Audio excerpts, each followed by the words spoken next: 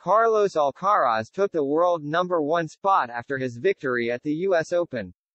Newly crowned U.S. Open winner Carlos Alcaraz has spoken about how he would like Rafael Nadal to extend his lead at the top of the all-time Grand Slams rankings, drawing clear of Novak Djokovic. The teen revealed that he cheers on his fellow Spaniard if he is knocked out of competitions. Alcaraz took the world #1 spot in emphatic fashion earlier this year, becoming the youngest player to claim the top spot in ATP history. The 19-year-old has a terrific breakout campaign, and to win his first Grand Slam, becoming the first teen to do so since Nadal in 2005 was a fitting conclusion to the season. Despite all of the plaudits, Alcaraz has remained level-headed since his victory in Flushing Meadows, openly backing Nadal for future success. Asked by AS whether he would like him to remain at 22 wins. So he is slightly within reach in the future, he replied, no, what's up, not at all, not at all.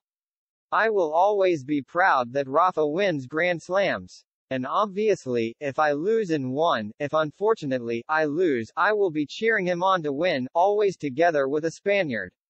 And honestly, with the title, I don't feel any closer now, laughs. For now, I am going to think about the second and try to achieve it, which very few people have been able to. So for now, that's my goal. Alcaraz then revealed that, aside from lifting more Grand Slams, his next target is to beat one of the big three. He continued to play against Roger Federer, although right now I have few chances, I think, but it would be something that I would like. And beat one of the three in a Grand Slam. I have always said that to be the best you have to beat the best.